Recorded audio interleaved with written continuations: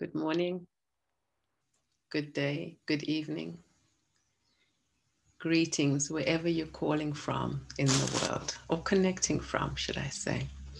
Welcome to this positive intelligence initiation session. So, session number 1, it is a pod meeting and a practice session where we get to reflect on our intentions for the program and commit to one another. My name is Anissa Wilhelmstetter. I am a creativity and creative change coach and also the founder of Creative Change Coaching. Positive intelligence is a framework designed to help us lead positive change in all areas of our lives, with a unique perspective of looking at the saboteurs, how we ourselves get in our own way because of the conditioning of our minds. So when we bring negativity versus the sage perspective, which is a more positive orientation, hence positive intelligence. And this is designed by Shirzad Shamin, author of the book by the same name. I encourage you to bring your own individuality and experience and insights and to make the practices your own. Without much further ado, let's get into the session. And to do that, I'd like to share my screen. There we go. Let's go into presentation view, the big screen. Yep, take a moment to arrive. So, positive intelligence pod meeting 1. We will look at inquiry. So we will reflect or have discussions based on 3 rounds, 3 offerings for this session. And this will generate insight into what we want and how we want to show up. And insight is useful for implementation. What are we going to do going forward? What is the sustainable solution we seek? In most programs, or in our lives in general, we set a New Year's resolution, and now by April or whatever month you're in, it's forgotten. Or we go on a course and we learn, we're invigorated, we're motivated. We even start putting things into practice, and we even make progress when you start a new diet or some other new habit or quitting an old habit. But why are these not sustainable? Why do we lose motivation? So what is different with positive intelligence? We're looking at sustainable solutions beyond the symptoms. So for example, if you're tired, there's sleep, but what's keeping you up at night? So the saboteur, what is this thing that you are doing to yourself? These habits of mind, for example. And then, so we want to win at the root level, and then we want to go beyond the insights we generate to strength building. And this practice comes from doing, from implementation, taking action, learning from that, and then taking more action. And then finally, integrating frameworks. We learn so many things from so many different places, 7 pillars here, 5 touchstones there, 3 strategies, 6 tactics. We want to bring these frameworks together, just like you have the primary colors, red, blue, and yellow, and you can combine these. We want to bring things together in a harmonious whole. And positive intelligence encourages us to do that. Now, I've said a lot. Let's take a moment to arrive. One thing that was highlighted in this week's video session, I call it 3 to Thrive. There will be 3 steps I will suggest, inspired by it, is that we want to notice when the judge or saboteur is getting in our way, when they are activated. And this is what we do. Stop. We really need to, as soon as we notice The saboteur will be making our choices, determining our mood, compromising our well-being, and whether we live our potential. And therefore, to take self-command back, we pause. And then we practice. Your PQ rep, you will learn more about what that is. For now, just take it to be, you will exhale, or you will scrunch your shoulders and relax it, tense some muscle and release. So this is the practice. And then we will proceed. We will go ahead with our lives rather than pulling back. So pause, practice, and proceed. The saboteur tells us many lies about that they're good for you and that their badgering you is to help you improve. But it creates anxiety. It creates blame, shame, grief, all this negative reinforcement where we're trying to avoid something like it's a prevention focus or a compliance focus to make us do something instead of a compassionate attitude, instead of positive reinforcement and positive engagement, instead of creativity. Then we have, you see here, we have our saboteurs and our sage powers. We have identified in positive intelligence 10 saboteurs. You can rename these as you wish, the judge being the head honcho. And again, you can find a name for your judge. You might say defender. I know in Harry Potter, it's the Dementors. And we want to bring sage powers such as empathy, explore, innovate, navigate, and activate. You will learn more about it as we proceed. So again, we don't want to be like Sisyphus. That's the saboteur. See that? Pushing all the negative baggage up the hill to get to the top. And there it goes all the way back, setting you back. So we want to break that cycle and show up as the sage. Again, what percentage of the time are we in this Zen zone? Choosing the sage, self-directed, self-led. So the percentage we call PQ reps, and the percentage of time that we are in sage rather than saboteur that's making our choices is the PQ score, positive intelligence quotient. And this determines our well-being and performance. So how good we feel in ourselves and in life. More often we can meet challenges as opportunities and choose the sage perspective with an intention to hold a positive, present attitude instead of saboteur, letting the saboteur choose.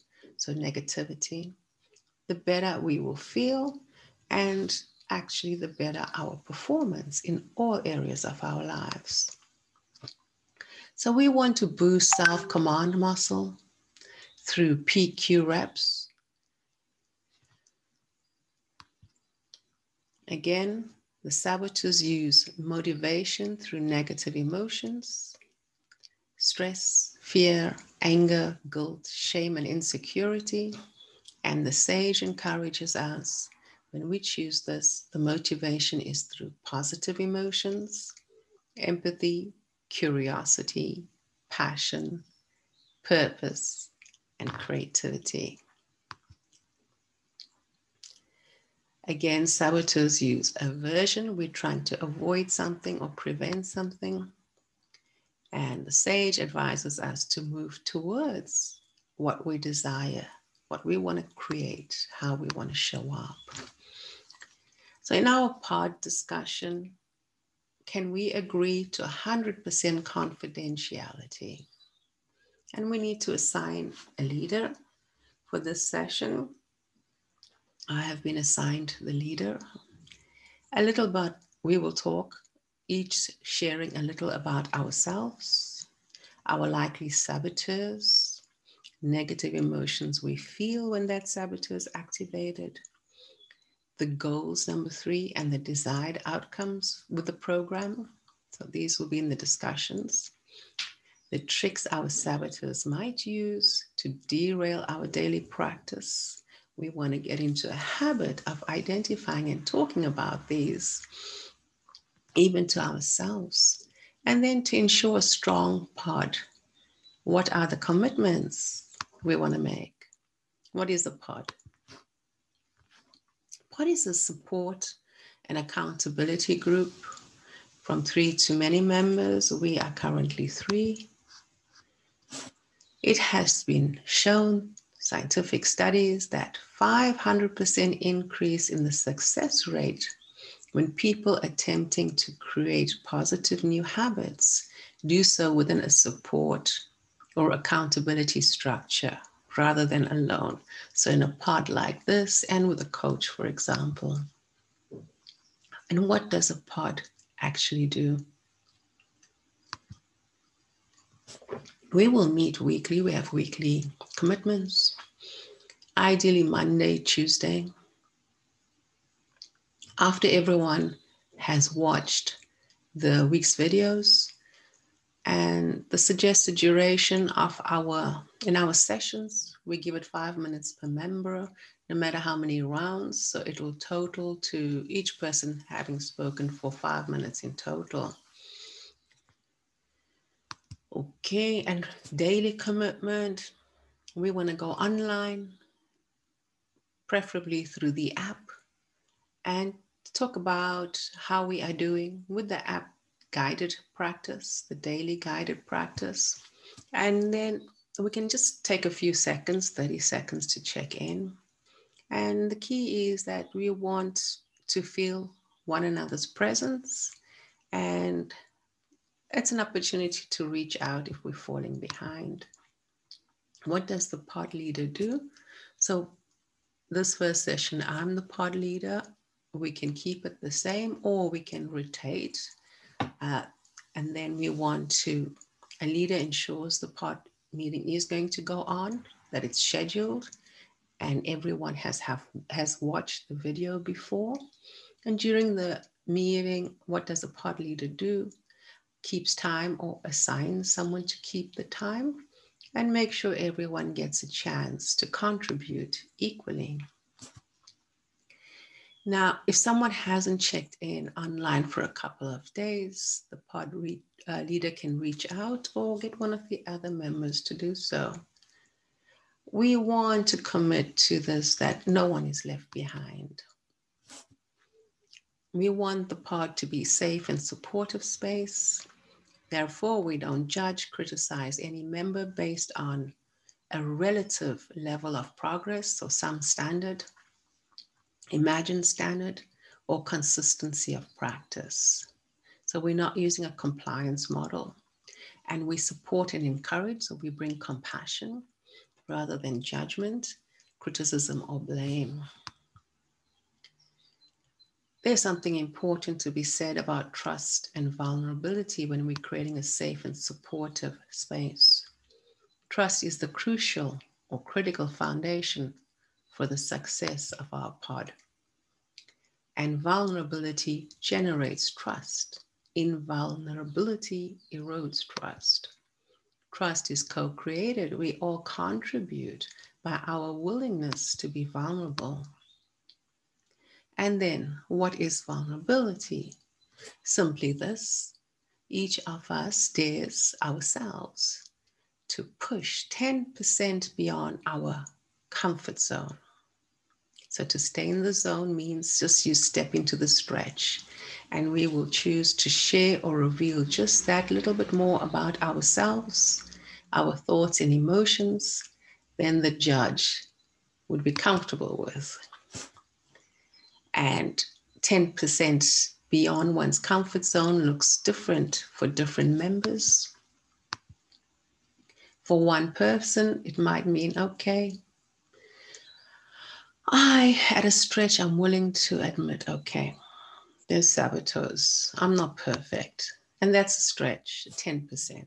Another, a 10% stretch might be I'm able to share details of my saboteurs and talk about it in details. For example, how it's harming relationships or impacting this, that, or the other.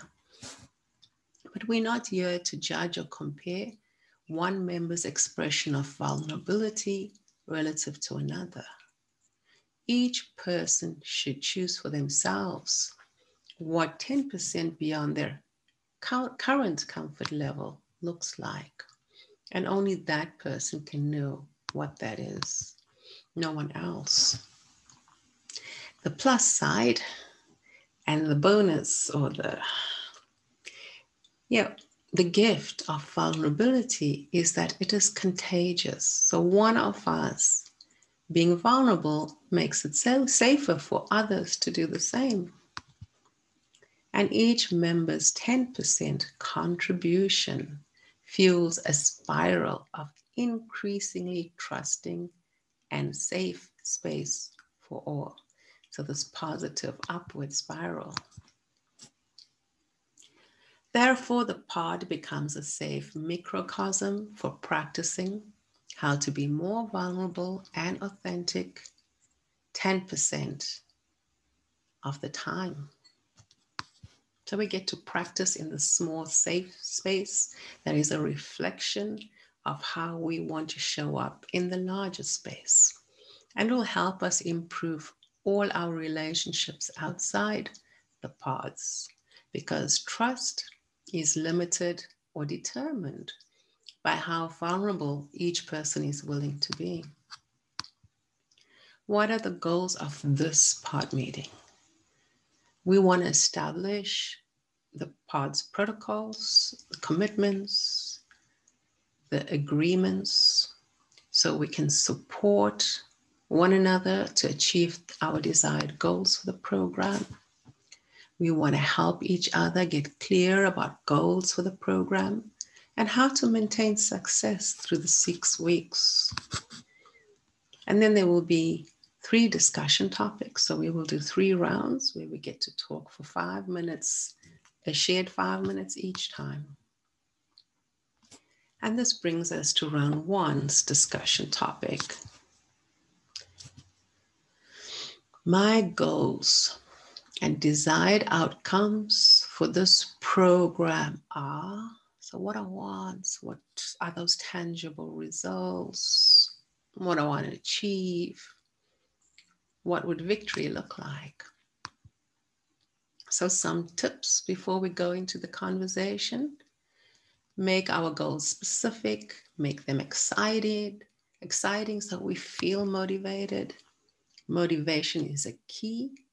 This is a mental fitness program, and 80% of the value will come from practice, doing the daily app-guided practices, because these build the mental muscles and form new habits.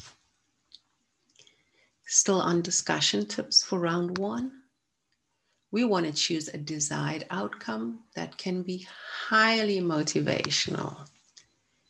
That can be in performance, whether this is work or any other area of your life. The performance might stretch into wellness. So that's your energy, your health, your well-being, your healing. And so we want to reduce stress, increase peace of mind, joy, etc. And finally, our relationships, which I call love, including relationship with ourselves. And I would actually add a category, imagine a book icon, for learning. Round 1, discussion tips continued. We want to really envision that desired outcome. So it's specific, tangible, and we really feel it. There's a visceral sense of it. It feels alive. We want to imagine it's helpful to an actual scene that showcases the achievement of this desired outcome. What does it look like in a tangible way in life? For example, in a relationship, sitting with your client, you're both cheerful, engaged, sharing, etc. What is the client saying? Another example, you want to reduce stress. Maybe you can imagine sleeping through the night. So here we get to the breakout room or conversation room. Let's promise 100% confidentiality as we begin to share. Hold up our hands. I promise that I will not disclose any information revealed by anyone in this pod that might be considered personal or private to anyone. So I won't reveal this to anyone outside this pod. Do we agree? We have a yes. So our conversation, my goals and desired outcomes from this program are, so what do I want to achieve, the goal to score, the outcome to experience. Let's do this for 5 minutes, bringing the sage to the game. And for a moment, I am going to stop share. If this is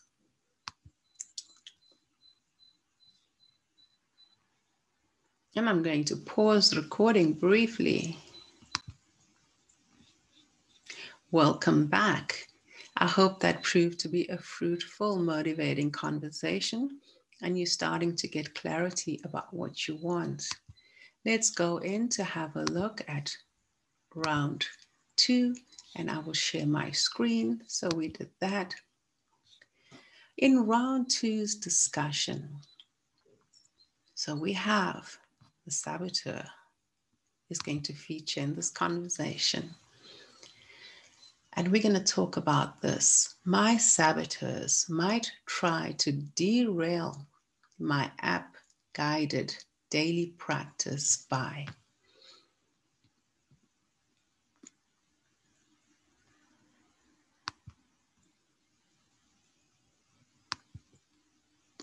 some tips for this second round of discussion. Watch out for saboteur self-preservation. Saboteurs will try to discourage you from doing this work, which would weaken them. And there are 3 saboteur self-preservation strategies. And what are the 3 things you can expect? So we're not acting surprised when they happen. Time. Saboteurs love to say, you don't have time. And then it will be helpful to preempt these to remind ourselves this work demands less than 3% of our waking minutes over 6 weeks. And saboteurs are wasting far more than 3% of our mental and emotional energy. And investing 3% of our time over 6 weeks to gain far greater efficiency in use of our time for years to come. The second thing that the saboteur does as a self-preservation strategy, skepticism. And how do we tell the difference then between skepticism, so that's judgment or negative evaluations, and discernment? Being able to tell the difference between what's helpful and unhelpful. If you're currently skeptical of this program, consider the difference between the saboteur and the sage. Your sage being discerning to protect you against falsehood or lies. Compared to, so you're not joining a cult, for example, your saboteur being cynical to protect their own control over you. So it's not in your best interests. It's closed-minded and doesn't allow you to have any new experiences, and only experiences that amount to rearranging prejudices. So keeping the saboteur in control. So how could you tell the difference? Get a sense of that. Skepticism, study the research. What helps? You explore others' experience with the program, and you can reassure yourself that this is not another gimmick or false claims or a cult. You can't discover your blind spots if you insist they don't exist. So when your saboteurs tell you there's nothing, nothing getting in your way, we're not getting in your way, everything's good. And then the program's greatest benefits come from doing the exercises, the practices.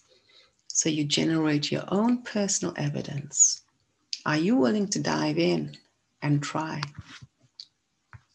And then the third thing the saboteurs love telling us is how good they are for us, how we will be no one and get nothing done without them protecting us. The judge says, I protect you. Controller, I get work done. Without me, you do nothing if I didn't control you. Stickler, I make sure you do your best because I'm a perfectionist. Without me telling you what standards are, then I'm here to ensure quality, etc.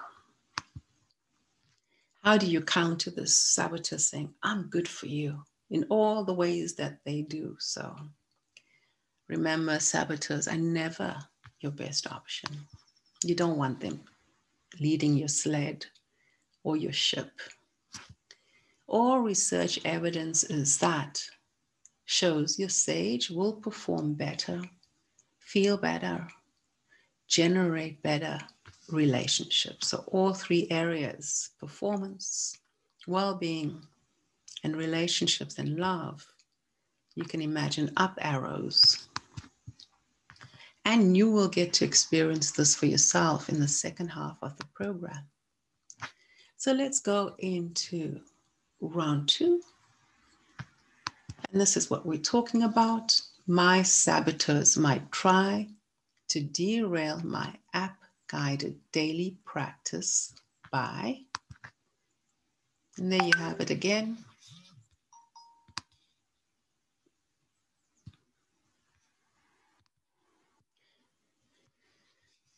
Let's do that for 5 minutes. I will pause the share or stop the share. Stop the recording while you do this. Welcome back. I hope that that was a stimulating discussion. And now for this final home run, victory run, I'd like to share my screen again so we can move to discussion 3. So that was 2. And yeah, now that we're talking about the saboteurs, we have an idea what they will say. They will also get in the way of our commitments to these pods, to our weekly meeting beyond the video and then to our participation in the pods, how we show up. Again, some discussion tips. Anything you don't like about your other pod members or about what participation is asking of you, these are clues of how we can grow. Saboteurs will try to discourage us from doing this work because it undermines their command over us. It weakens them, and we want to weaken the saboteur and strengthen the sage. We are aware of the strategies for preservation, such as the time, the skepticism, etc., and I'm good for you. You want to see the pod as a microcosm, a reflection of the greater pod. So we have the small world within the big world. And as in the world, there are people who come with their own styles, their own saboteurs, their own strengths, their own weaknesses. And how we show up in the pod reflects how we show up most likely in other relationships and areas of life. The pod provides a safe space for us to experiment, to expose the saboteur reactions that we are having. It reveals it. And we are having these to other people's saboteurs or imperfections. And they practice in a different way. And our saboteurs will have a lot to say about that. Some pods stay together for years, and there's no reason why we would not connect in a way that maybe we will continue. So a reminder of our pod commitments: attend the weekly pod meeting, having watched the video for the week. The weekly video is made available over the weekend, usually a Saturday. Pods get to meet on Monday or early Tuesday, even on a Sunday, depending on what you need to do from the video. The daily online check-in with the pod. So that's online, daily 30 seconds. How's it going with my practice? Someone hasn't checked in online for a couple of days, we can make sure that someone reaches out to them, because we don't want to leave anyone behind. Everyone makes a contribution and adds value. So in our breakout room 3, my saboteurs might sabotage my pod commitment and participation by, let's talk about that. Let your pod know if you want any particular support from them to help with your commitment. My saboteurs might sabotage my pod commitment and participation by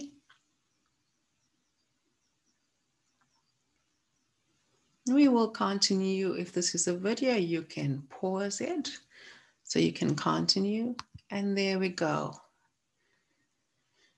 And if you're returning from your breakout session then, or if this is the end and you're going to turn the video off and continue on your own, I still want to say thank you for your participation, your energy, and until next time, may you stay well, may you stay safe, and may you continue to prosper from your practices. Well done.